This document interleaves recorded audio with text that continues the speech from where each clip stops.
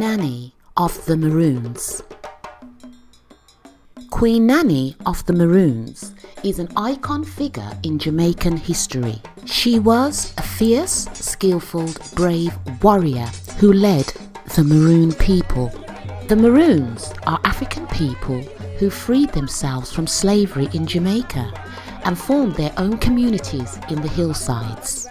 She was captured by slave traders who shipped her to Jamaica and sold her on a sugar plantation. But Nanny was not content and freed herself and others and headed for the hills of Jamaica.